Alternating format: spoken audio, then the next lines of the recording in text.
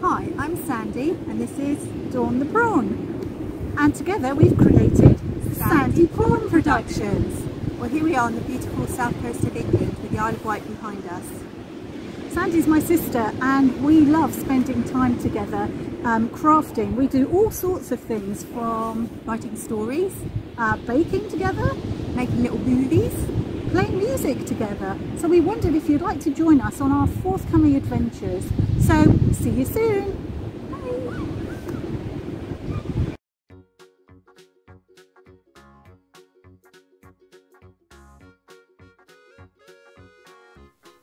Hi everyone, and thanks for joining us on our second Sandy Prawn production. Well, this week we are celebrating 100 years of Rupert the Bear. That's right, on the 8th of November 1920 he first appeared in a daily newspaper, and he's been going strong ever since. Rupert the Bear was created by Mary Tortel, who was a British artist, and the stories were taken over by Alfred Bestel in 1935, who worked on Rupert right until his 90s. There's been a series of illustrators and writers since then, bringing him right up to date. Rupert Bear was a big part of our upbringing, and every Christmas we would be given a Christmas annual, usually from Santa. We would wake up in the half light and see something at the bottom of the bed. Usually we would have hung our socks up the night before and see all different shapes and wonder what was hanging out the top of our socks. But on the floor there would always be a rectangular shape nicely wrapped from Santa, and that would contain our Rupert annual, which was always very exciting. And it was obvious Dawn was always going to be the creative one, so in the middle of the Rupert book there was something called magic painting, and basically there were some pictures in black and white, and you get a paintbrush with some water on it and you paint over that and it would suddenly burst into colour. So let me show you some of Dawn's early work.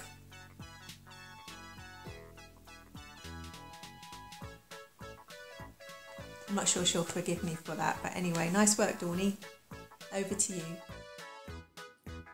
Hi everybody.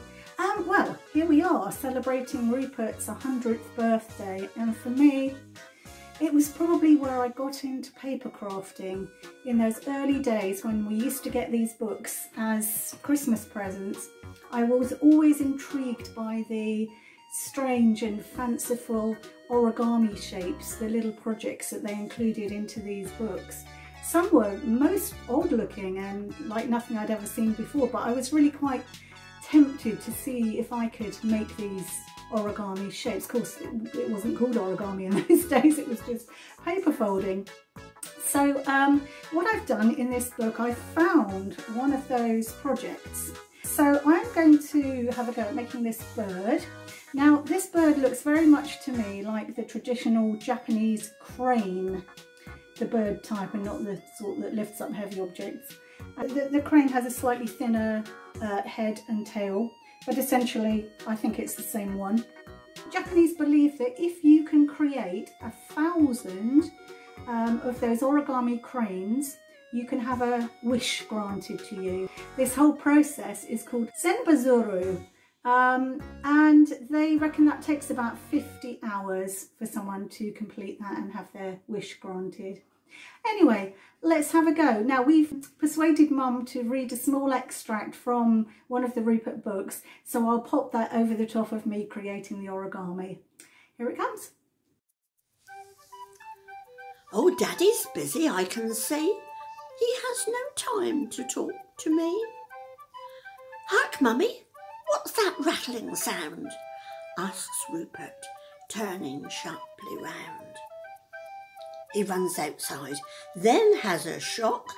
That car looks like a real old crock. Just look what's standing in our lane, cries Rupert, dashing back again.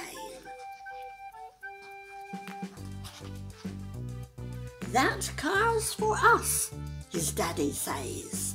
I've hired it for the holidays. The quaint old car looks spick and span. It's in good order, says the man. Next day they plan a picnic treat.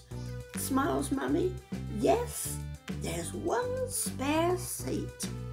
So Rupert sets off at a run to find a pal to share the fun.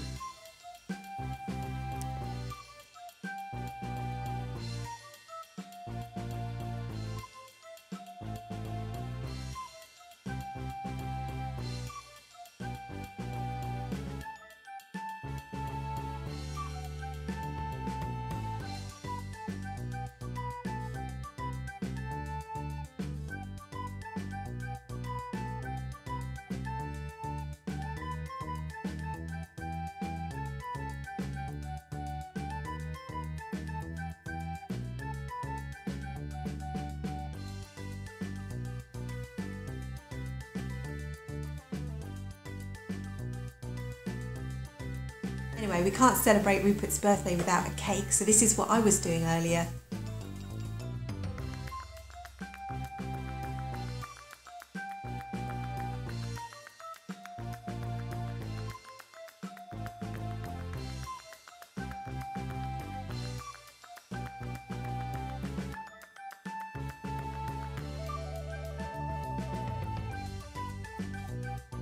Which just leaves me to say a very happy 100th birthday, Rupert, from Sandy and Dawn the Prawn.